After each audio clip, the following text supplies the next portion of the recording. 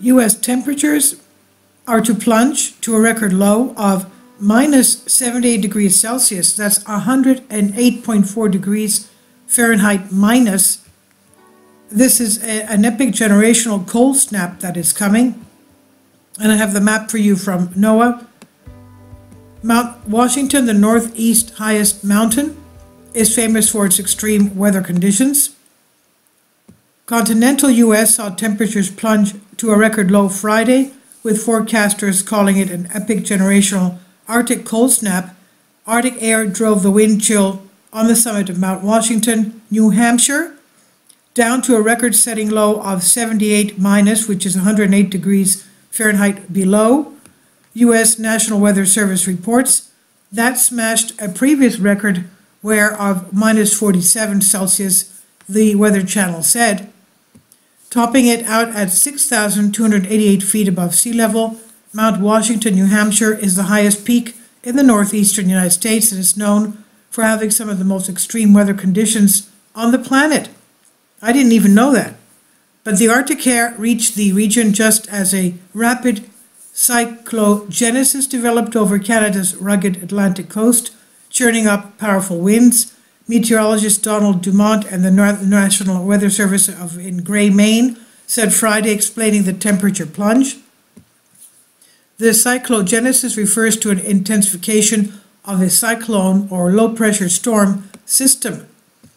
The Mount Washington Observatory at the peak of northeast highest mountain, famous for its extreme weather conditions, also recorded an actual temperature of minus 44 degrees Celsius, tying an observatory record set in 1934, and a wind gust of 127 miles per hour. That's 204 kilometers per hour. Across the rest of the region, wind chills, the combined effect of wind and cold air on exposed skin, dropped to as low as minus 45 degrees, 50 degrees Fahrenheit. So the minus 50 degrees Fahrenheit, the National Weather Service reports. Temperatures got so low that authorities in Massachusetts took to the unusual step of keeping the South Station Transit Hub open overnight, so homeless people had a safe place to sleep. Several cities in the Northeast set to or tied record low temperatures for the date, while the high winds brought down a tree branch on a car in western Massachusetts. Now, the 23-year-old driver taken to hospital. And one person said, I can't remember it being this cold, not since 2015. This is what Jin Ko said, 36 years old, wrapped up in 3 shirts and a down jacket, as well as a hat and a hood, as he walked his Boston Terrier B in Boston Saturday morning. Even B, the dog, was wrapped in a doggy coat, shivered.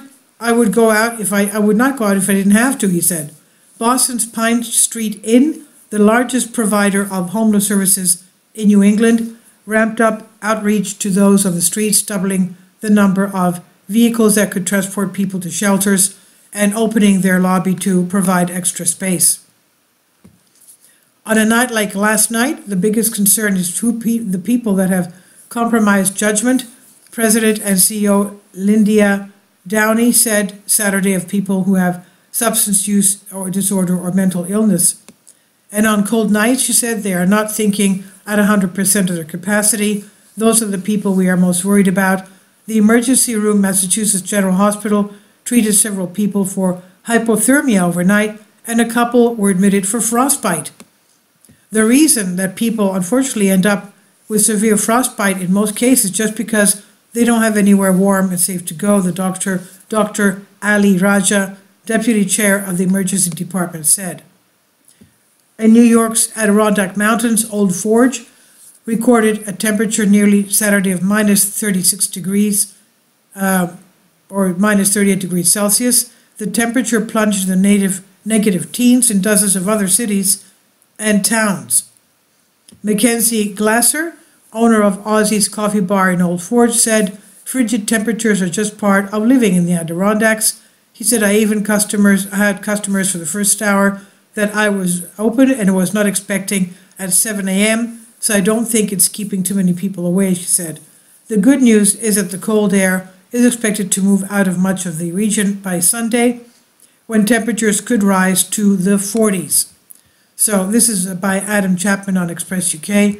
Please leave your comments and thank you for your support. My Patreon account, the daily posts are 5 videos daily, and they are totally different from what I have on my YouTube channel.